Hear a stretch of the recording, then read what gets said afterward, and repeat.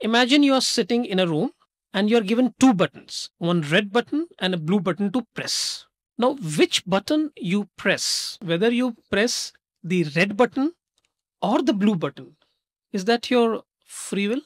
Yeah, I mean, I choose which button I want to press. You choose which button you want to press, and after you have made a choice, you press a specific button, and therefore you are saying there's a choice which is made by you.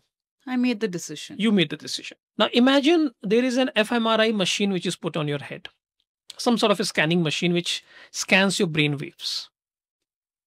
And before you have actually made a decision, I'm not even talking about pressing the button, I'm talking about the decision in the mind. Before you have actually made the decision, what if the machine is going to predict which decision you are going to take? Okay. So you're saying that this fMRI machine is able to detect the brain waves in such a way that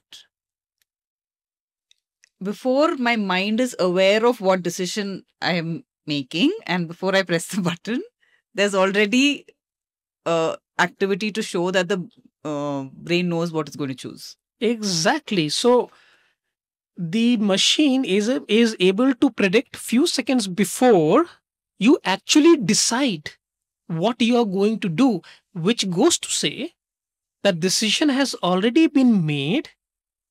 It comes to your awareness, and later you claim That is my decision. it is your decision.